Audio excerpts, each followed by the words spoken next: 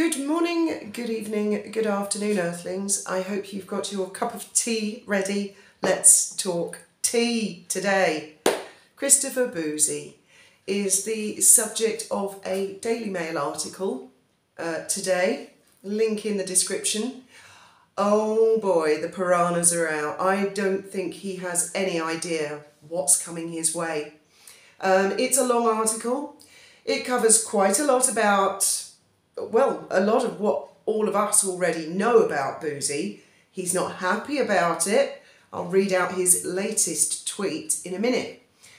But the one thing in this article, and it's a very long article, and I think you'll enjoy reading it, is one short little sentence, which I think he should be very, very worried about. I'll just read it out to you and see what you think. He lives in a workaday town in New Jersey with his wife and son. That's not the sentence I'm referring to. It's the next very short sentence that says he also has a daughter. Now, I am definitely not one for going after people's kids. Absolutely not. I know how that feels. I've had people do that to me and Graham. But that one short sentence, unfortunately for Christopher Bouzys, that's the dagger in the whole article. That was the bit that stood out to me. Now, to explain about Christopher Bouzys' daughter, and I'm going to put this in as delicate a terms as I possibly can. I believe she's about 28 years old. Very attractive young lady. And she has an online career. Let me put it that way. And her career is, I believe, mostly on Twitter and on Facebook. She has a following of a very specialist taste, let me put it that way. And Wally did actually send me one of her latest videos last year or the year before, and I said to Wally, please never send me anything like that again. I don't want stuff like that on my phone, because what this sort of circa 28-year-old does is she has an app where she can put it over herself. I mean, Bouzy talks a lot about AI and photo-generated this, that and the other. Well, this woman, and at 28, 29, she's a woman. This app gives her the appearance of an 8-year-old. I'm not going to be more explicit than that, other than to say it is the oldest profession in the world for a 28-year-old to do. However, the added wrinkle of placing an app over oneself to make oneself look like an 8-year-old is catering for a particular audience, shall we say. I have no idea what Christopher Bouzys thinks of his daughter having that as a living. I don't look at things like that. So, the Daily Mail are letting him know that they know he has a daughter. And of course, it is truly and wholly shocking. It is extremely explicit from what Wally sent me. Now, Yankee Wally, for those of you who don't know, because there are some people who don't know, but a lot of you do, Yankee Wally was one of the original Megxiteer community, and she did do a video covering Christopher Bouzys' daughter, which she subsequently took down. Now, the one thing Wally didn't explain in the video, and she put up a few images, but they were pixelated and stuff, she didn't explain clearly that this is a woman in her 20s who puts an app filter over herself to depict herself as an 8-year-old. That was the one thing, and Christopher Bouzys just went wild. He went after Wally. He said, right, this is personal. So it's a sore point for him. It's a sensitive issue for him. I can understand that. I really can. Thank God, none of our kids are involved in anything of that nature whatsoever. So let's have a look at Christopher Bouzys' reaction. to this article. He tweeted about an hour ago, "I stopped posting receipt threads to focus on Spoutable, but it appears the Daily Mail and their journalists want me to embarrass them. Fine, stay tuned." Nothing since has been forthcoming. I hate that word receipts. I hate it. It was that Javanka Jadinka, whatever she's called, Meghan's friend, who went on something with Philip Schofield and Holly Willoughby the day after the Oprah interview. What's she called? Jadinka. And she said, "Oh, Meghan spoke her truth. She's got the receipts," which we've yet to see. The kind of people who use the word receipts, I think, are the kind of people who have got fuck all. They've got nothing, and they've no intention of ever producing anything, because I never saw Meghan's receipts. People who actually have some substance to say, or some evidence, as I like to call it, refer to it as evidence or proof, or backing up what they're saying. But the kind of people who use the word receipts and speaking my truth, they are full of hot air, bluster and nothing. So if I was Christopher Bouzys, I would be pretty worried, but I don't think he's intelligent enough to have realised that that little sentence in there is deeply threatening and deeply worrying. And yes, I do believe the Daily Mail will go there. I do. I'm certain of it. Whoever has written that, it's someone called Tom Leonard. I think I've got the name right. Forgive me if I haven't. The Daily Mail journalist. Let me see what the name is, because I do like to give credit. It's written by, yes, Tom Leonard. Has clearly done a lot of research on Christopher Bouzys. And finally, and this is just the beginning, I mean, if you're going to troll people, you know, oh my God, you know, glass houses, Bouzy, glass houses. Oh, Bouzy, he tweets how marvellous he is, how perfect he is, how he never puts a foot wrong, he never needs to apologise. Whereas those of us like me, I say I get loads of things wrong, double check everything I say. I could be full of shit, I could have got it wrong. I'm Fiona, I'm not perfect, I'm an idiot, I didn't do well at school. You know, what? He's so arrogant, he's so, oh, I'm perfect. Oh my God. Well, I'm guessing as his daughter, I don't know how old he is, he's got to be in his 40s, I suppose. If his daughter's 28, 29, something like that. In fact, I think she was 28 when Wally did that video, which was a couple of years ago, so she could be 30. I'm guessing that he was very, very young. He was a young dad. I have no idea what the backstory was there, but I mean, why pontificate to the world? And don't just tweet, "Oh, I'm gonna do receipts." Bloody produce it. If you've got some evidence, if you've got something, do it, say it. Put your money where your mouth is, Bouzy. So he is going to get this in shitloads and rockloads, I'm certain. The Daily Mail are going to make it their business. I can see from the most recent articles, they are going to make it their business to make him the world's most famous troll. That's how it's going to go down. And the guy just doubles down and doubles down.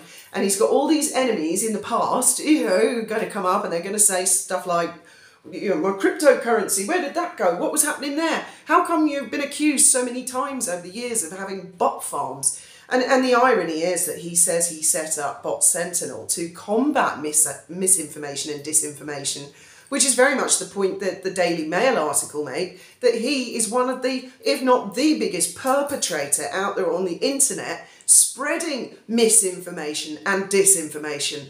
And his tweets are just utterly vile. In fact, last year or the year before, I did videos about him saying, you know, if you're trying to start a business up and you want clients, you want to come across as professional, you want people to look at you and think, this person knows what they're doing. And he's there tweeting all childish nonsense and just horrible trollisms at people who in the hell in their right mind, oh, well, maybe Meghan and Harry, because he did star on their Netflix docuseries, hate to rub it in, of which they had full editorial control. I'd love to see those words, Daily Mail. Really push it home, because yes, there were two production companies, theirs and another one I never heard of before and haven't heard of since, but they had the final say. Don't tell me anybody else had the final say. Meghan and Harry are the owners of that production company, and they chose to have him on their Netflix thing. And I'll tell you something else about that Netflix thing. They named 3 YouTubers, one of which was Shallon Lester, I'm not sure about the other 2, as examples. But those were not the YouTubers that they were going to feature originally. And Bouzys said it himself, because Shallon Lester was, I don't know if she's still suing him, but she was suing him for the stuff that he said on Netflix. He said that he was not talking about those YouTubers. He said he'd never heard of Shallon Lester, and I actually believe him. I think that's one of the few truths that have come out of his mouth. He was actually talking about Murky Meg, according to Taz, and yes, Yankee Wally. But for some reason, someone on the cutting floor decided it was not a good idea to put those 3 forward. So they changed them to 3 other YouTubers. I'm sure of that. It was always going to be about Murky Taz and Wally, and we all know it. And that's who he was talking about while he was being interviewed. And then, of course, when they put Shallon Lester and the other YouTubers in, if you ask me, Shallon Lester should be suing the production companies and not Christopher Bouzys. Because he was, I believe him on that, he wasn't talking about those particular YouTubers. So isn't that interesting? And believe me, the Daily Mail, there's always, with these British newspaper publications, there's always a little sting in the tail in there, in the article, and that's a big sting. That's more of a dagger to the throat, that they want to talk. They know he has a daughter, and they are going to talk about it, believe me. So him tweeting, he's probably thinking in his little pea brain, well, that's inaccurate, and that's inaccurate. I'm going to tweet, and put all the corrections right in the article of this and that and the other. He's probably not realised, well, he will when he sees this video, and believe me, yes, he does watch them. He's blocked me on X. I've never had any communication with him. I have to use a third-party app to look at his things. Omid Scobie has blocked me on X. So for sure, they both watch these videos. So Christopher Bouzys, you know, I would be careful. In fact, there's the story of the wide-mouthed frog, which I've told many times, you know, frog hopping through the jungle, gobbing off with a big wide mouth to a load of people, a load of other animals, until he meets a snake who says he eats wide-mouthed frogs for a living. And to which the wide-mouthed frog goes, ooh, doo, doo. That's Christopher Bouzys, a guppy with a big wide mouth who's going to shrink those lips very, very soon, because the Daily Mail, oh God, they really do know how to draw blood. And also, I quite admire the Daily Mail. You might find that surprising because, believe me and my family have not always got on with them. But I have admired them on occasion in the past. In fact, years ago, before we moved down here, I read about a story of a yacht that sailed into Gibraltar called the Gin. Now, you can Google this. I'm sure I've told this story before. Anyway, the Gin, it was 3 men that were employed, I think, to transport it from somewhere, I don't know, Caribbean, maybe, to Gibraltar. They were 3 retired merchant bankers, so I mean very wealthy gentlemen who, you know, just doing it because it gives them something to do in their retirement, and they obviously loved sailing. So they sailed into Marina Bay in Gibraltar with the Gin, and they were greeted immediately by the Customs and Excise, who had a jigsaw and knew exactly where to cut a hole, and lo and behold, they found a 1/4 of a tonne or somewhat of cocaine, much to the horror of these 3 gentlemen who'd been employed for boat transportation, who went, oh my God, I didn't know that was there. Bear with me. So they threw the 3 gentlemen in jail, I believe, or I can't remember if the men went to prison in Gibraltar or if it was somewhere else in the Caribbean. I can't remember, but you can look this story up. And I'm sure I'm getting some details wrong, because I was just in Brighton reading this story thinking, oh my God, what a nightmare. You know, you're paid to do a boat transportation job. You turn up and I mean, you haven't even had a chance to clear passports yet, and there's the customs, and they've got a jigsaw, and they know, you know, how did you know to go into that particular specific part of the boat? Anyway, 1/4 of a tonne of cocaine was put into a police cell in Gibraltar. Now, 1/4 of a tonne, that's quite a lot, isn't it? I mean, I don't know. Well, it's going to be bigger than me, isn't it? 250 kilos. That's a lot. Anyway, they put this in this police cell and they locked it. The British police flew over to Gibraltar about 9 months or so later. They got the key, unlocked the cell, and it was empty. All the cocaine had gone. Where could it have gone? Anyway, well, you make your own conclusions of that. Like I say, I'll dig out a link and I'll try and put that in. The gin yacht.